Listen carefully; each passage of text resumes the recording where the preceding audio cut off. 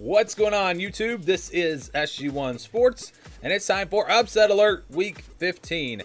I'll have to admit that I'm really disappointed in myself. I feel like I've let you guys down with my Upset Alert videos the last couple of weeks. They have not been very good, and if you've watched this channel over the years, this is something that I'm normally very good at. Normally there is not an upset that happens, maybe one a week, where I did not have it on my list. So what we do here is we pick 8 games that are most likely to be upsets, not predicting them to be upsets, just saying that these are the games.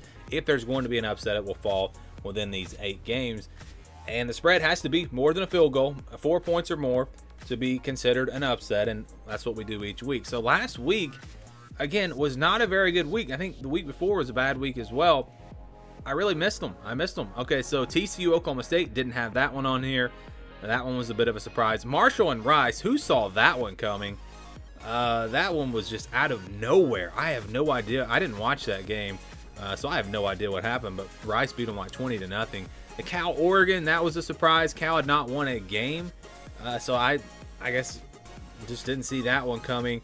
And now there were a couple that were on my radar. So Indiana, Wisconsin, they didn't make it into the video last week, but I talked about that game. I said that was one that I was considering. It was like if I had 9 or 10 games, I would have had that game on here. So that one wasn't a huge shock. I missed it, but I didn't, I did at least have it on the radar. And then the one game I did get right. So last week it was Coastal Carolina and Liberty. It was supposed to be that game, but it changed to BYU and Coastal Carolina. But still, I would have had that game on here. In fact, if you're part of our Patreon and part of the group chat, we talked about that game on Saturday, and I actually picked Coastal Carolina to win and pull off the upset. So that's the one game that I got right last week. But other than that, it was just not a very good week for me picking these upsets. We'll see if I can do better this week. We'll see. I mean, it's 2020. It's a crazy year, and it seems like it's been a little bit tougher. It's been easy to predict at the top. Like, the top teams have done what we thought they would do. But behind those teams, it's been very difficult to predict this year. And we'll see if that continues the rest of the way. So we start with Oklahoma and West Virginia. Pressure for Oklahoma here is actually, the pressure is kind of off because they're already in the Big 12 championship game. So I don't know. Maybe they don't have much to play for. West Virginia did not look good against Iowa State last week, but they have proven this year that they are a solid team. I don't think this will be an easy game for Oklahoma. They were a little shaky against Baylor last week. I think they probably win this game, but it could be interesting, and it's one just to keep an eye on. It's really one that when they were supposed to play originally, it was one I was really looking at, because at that time that maybe would have spoiled Oklahoma's chance to make the Big 12 championship. Now it maybe doesn't matter as much, but it's just West Virginia, tough place to play, even with a limited crowd. I just think that this one is one to keep an eye on. Pittsburgh and Georgia Tech, they're going to play on Thursday night. Why is this game not on the ACC network? For that, I have no idea.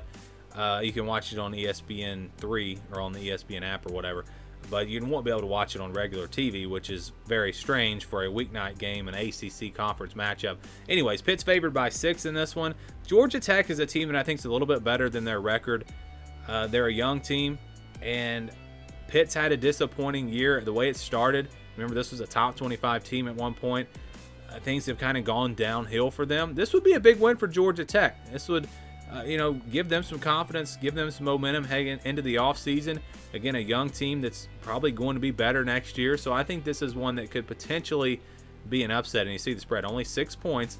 We've got Navy and Army on CBS at 3 o'clock Eastern time. Army favored by 5.5. I'm going to be honest here.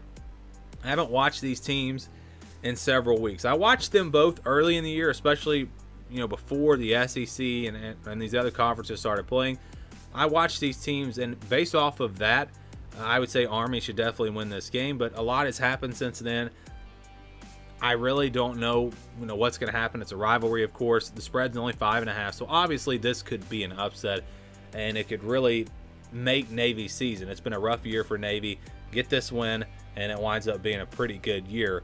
Army, on the other hand, has had a solid year. They're 7-2, so maybe there's a little bit more motivation for Navy. Obviously, there's plenty of motivation in this rivalry, and I think it's going to be a good one either way. Then we have Coastal Carolina and Troy. So this one has all the makings of a potential upset. Coastal Carolina is coming off a huge win, maybe the biggest win in the history of their program. Now you got to turn around. You got to go on the road to face a talented Troy team. I know you see the record there, 5-5, and you think, well, this team is no good. I'm telling you, this team has talent. I go through and I do all the rosters for all these teams, and I look at, the recruiting rating for all the players and all these things. There is talent on this Troy roster, and they're playing at home. They are capable of potentially pulling off this upset. Coastal Carolina is not Alabama. They're not Clemson. They don't just blow teams out. It's just not really how they're built. So if this game stays kind of close, Troy builds some confidence, maybe gets a couple of turnovers. This one could easily turn into an upset, so keep an eye on this one. We got Michigan State and Penn State at 3:30 Eastern Time on ESPN. Penn State favored by 14.5. I know they've turned it around. I know they've won their last couple of games, but how many times Michigan State just show up sometimes. Look at Northwestern. Look at Michigan. Games where they were underdogs. They could do it again. And we've seen Penn State at times look terrible this year. So I don't really see the line there at 14.5. Penn State is not the team we thought they were going to be. If they were that team, I think the spread would be 14 to 20 points. But they're obviously not that team. So I don't understand why the spread is so big. I definitely think Michigan State can keep this game close. Their defense will keep them in it. I think they bounce back after the loss to Ohio State and potentially pull off the upset here. I would go with Penn State, but it's definitely one to keep an eye on. And then we go to Washington and Oregon, two teams that had bad losses last week. Oregon favored by 6. They've lost a couple of games now. Washington has not looked great. They've early on in games struggled. I mean, this is one that's probably going to decide the Pac-12 North. It's a huge game, and I really could see it going either way. I'm surprised the spread was this high. I would have thought this would be maybe a field goal spread. And I maybe even would favor Washington here because there's no home field advantage. I don't know. So the Vegas is going to go with Oregon here as 6-point favorites. I think it can go either way. So obviously we have to put it on the video. Oklahoma State and Baylor. Oklahoma State just got upset by TCU. Baylor played Oklahoma fairly tough. This is a Baylor team that's been playing better and better. It's two teams trending in opposite directions. Oklahoma State seems like they're getting worse and worse. Baylor seems like they're getting better and better. So, yeah, there could be an upset here potentially. It's on ESPNU at 7 o'clock Eastern Time. Cowboys favored by 4. I think Vegas understands that this could potentially be an upset. That's why the spread is only 4 points. I just don't know about Oklahoma State. I thought this team was going to finish a lot stronger. They're a veteran team, but they have really struggled down the stretch. And they could potentially get upset in this game. Our final game, Auburn and Mississippi State, 7:30 Eastern Time on the SEC Network. Auburn favored by 7. They're going into the Cowbells. It's a tough place to play. What does Auburn have left to play for? They lose the Iron Bowl, then they lost a chance to get a big win over Texas A&M.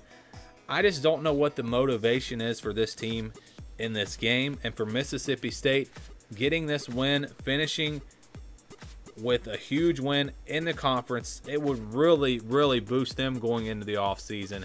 This is, this would make their season. I know it's been a rough year, but you get a win like this, and it's going to make you feel a lot better closing this thing out. So I think that this could potentially be an upset. And also, you look at the way Mississippi State has played lately. They've played pretty well.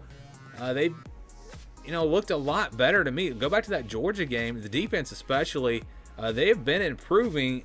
And again, Auburn's a team that really you're not seeing that big improvement for them. Like you just kind of saw it in the middle of the year for them, and now it seems like they've kind of coasted down the stretch here. We'll see what happens.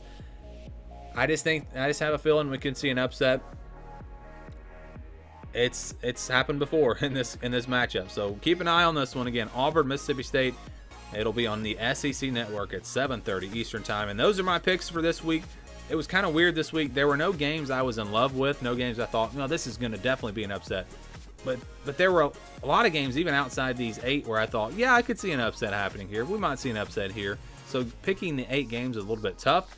We'll see if we can do better this week. Again, it's been a rough couple of weeks on our Upset Alert series. And maybe this week will be better. I would love to know who you guys think will get upset this week.